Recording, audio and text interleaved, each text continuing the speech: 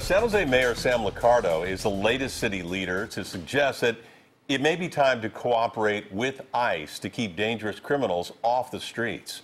KPIX 5's Devin Fehely joins us now with what the mayor said and the immediate backlash. Devin? Yeah, emotions ran red hot at last night's city council meeting. At the heart of this debate is a cold-blooded murder, which the mayor says lays bare a fatal flaw in the county's immigration policy. But make no mistake, the mayor got an earful from activists and members of his own city council who disagree.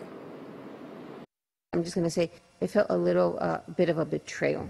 San Jose City Council member Magdalena Carrasco didn't mince words as she took the mayor to task for urging the county and law enforcement to work with immigration officials. I felt that it was very divisive. Mayor Liccardo has joined a growing chorus, including Police Chief Eddie Garcia, Sheriff Lori Smith, and DA Jeff Rosen, urging the county to rethink its policy of non-cooperation with ICE agents, calls that have only grown louder in the aftermath of the brutal murder of Bambi Larson. I don't understand why they think it's a betrayal. I think it's important for us to protect our community. This is only a small step to protecting our community. The suspect in Larson's death, Carlos Arevalo Carranza, had been living in the country illegally and was in and out of jail, but was never turned over to federal agents.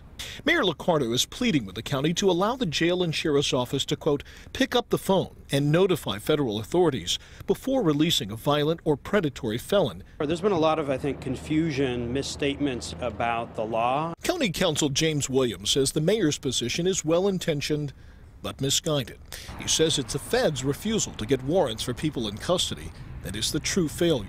It's much better when we have a warrant, because when we get a warrant, we're actually able to directly hand the person off and have ICE take custody.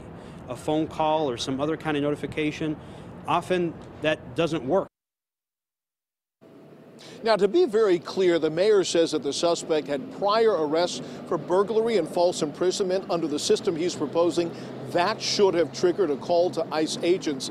But the cold, stark reality is, in the age of Trump, any discussion of immigration policy is already super polarized. So is there really a chance for politicians and law enforcement to compromise to find some middle course?